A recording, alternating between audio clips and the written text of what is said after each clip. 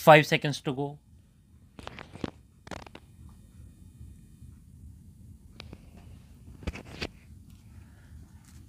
Start. That in the absence of proof of demand for illegal gratification, the use of corrupt or illegal means by public servants to obtain a valuable thing or pecuniary advantage was not established at all. Stop. Para. Learned Senior Counsel placed reliance on Kishan Chand Mangal to submit that as per the Wilmington principle, there should be proof beyond reasonable doubt, and the said principle would apply under the Act under consideration. Stop. That there cannot be any inference of guilt, and that only presumptions could be raised, as per section 4 of the Evidence Act, based on the foundational facts being proved beyond reasonable doubt, and in the absence of rebuttal evidence. Stop. In view of the aforesaid submissions, Shri Nagamuttu submitted that the question raised for consideration must be answered in the negative. Stop. Para. Shri M. Karpaga Vinayagam, Learned Senior Counsel, submitted that the proof of demand of public servant alleged by the prosecution is a sine qua non in order to establish the guilt of the accused public servant. That mere acceptance of or the recovery of tainted notes is not sufficient to bring home the guilt of the accused, as the prosecution has to first prove that demand of illegal gratification was made by the accused. Stop.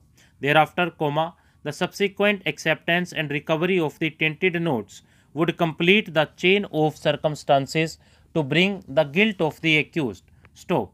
In this regard, Learned Senior Counsel placed reliance on State of UP versus Ram Ashray 1990 Supplementary SCC 12.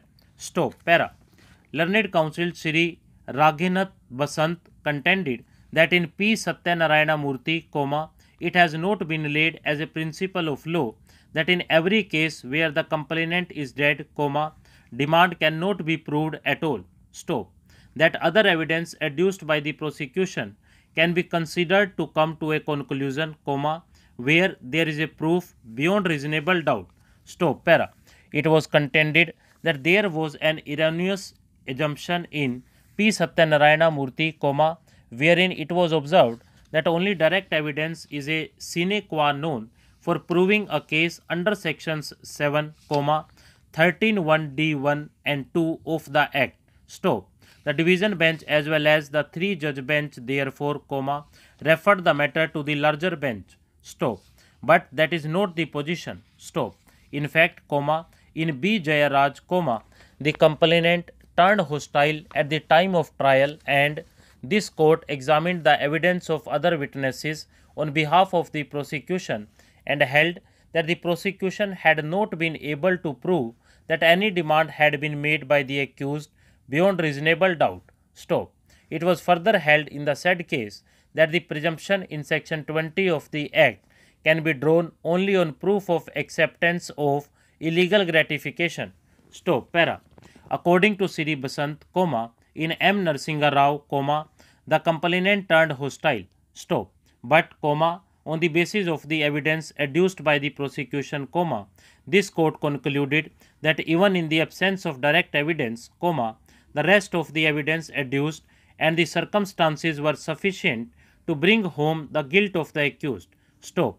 Reliance was placed on the following observation in support of this submission, para. But the other circumstance which have been proved in this case and those preceding and succeeding the searching out of the tainted currency notes, are relevant and useful to help the court to draw a factual presumption that the appellant had willingly received the currency notes. Stop.